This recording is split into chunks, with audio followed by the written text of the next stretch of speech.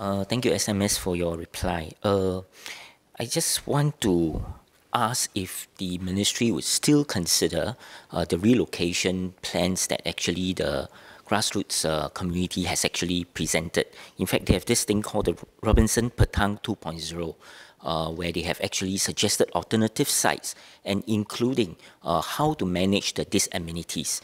I think it's important to know that what happened here in Sungei Road is that it is a placemaking that is very, very genuine and real.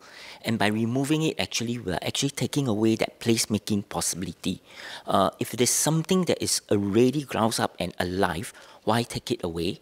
Why not have a relocation, put them there, and at the same time manage the disamenities, which I think is something that we can do. Thank you.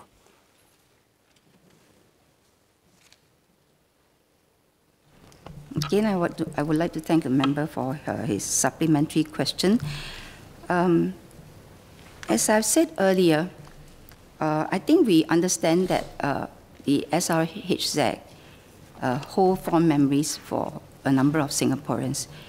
And in fact, because of that, we have got NHB to do research as well as documentation and put this up together with a virtual tour on their heritage portal.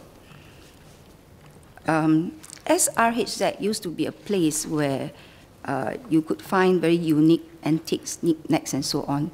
But I think over time, the nature of the site has changed, both in terms of the profile of the users of the site as well as the buyers and the type of goods sold.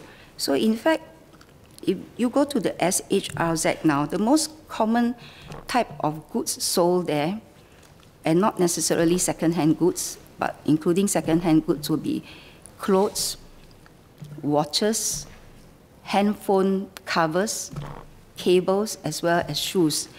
Goods that are not unique to or only sold at the SRHZ. In fact, you can find it in neighborhood shops too. And indeed, the sale of second-hand goods is not limited to the SRHZ.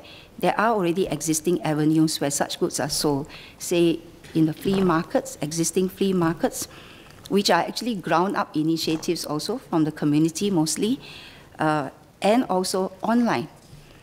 So in view of that, for those SRHZ users who want to continue to ply the trade, we are offering them relocation alternatives, concrete relocation alternatives, either in lock-up stores in the hawker centers and markets, or at existing flea markets where the goods sold are not incompatible to what the SRHZ users wants to sell.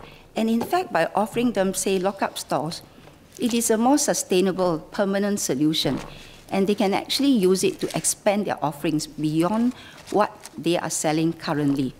And as I've said, transition, there will be some uncertainties, and we are doing our very best to help them.